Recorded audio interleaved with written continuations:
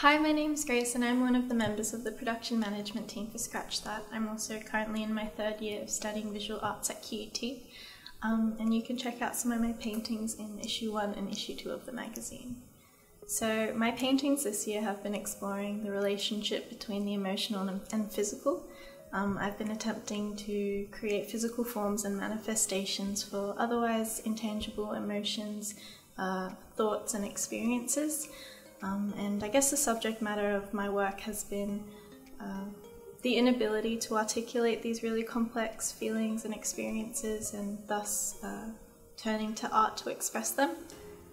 My painting processes in general are very spontaneous and organic. There isn't really a method, there isn't a number of steps that I follow. It's very spontaneous, and I guess there isn't a specific image in mind when I begin painting, but I do constantly refer back to what it is I'm trying to express and the colours and forms that attribute the emotion or memory that I'm trying to convey through my painting.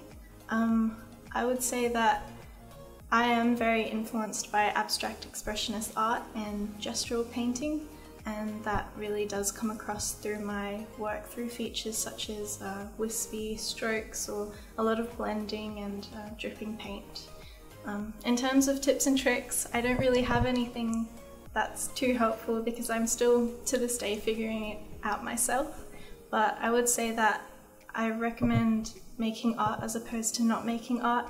Once you stop making art, I feel like you become discouraged and you can fall victim to constant comparison to other artists, and you really take away the opportunity to experiment and figure out what it is that you are passionate about making and how you want to make things. So I would say try your hand at a lot of different things, experiment across different mediums and medias, and even if you have failures, they'll help you narrow down what it is that you really want to make and what it is that works for you. So yeah, I wish you all the best for your future creative endeavours and keep supporting ScratchThat.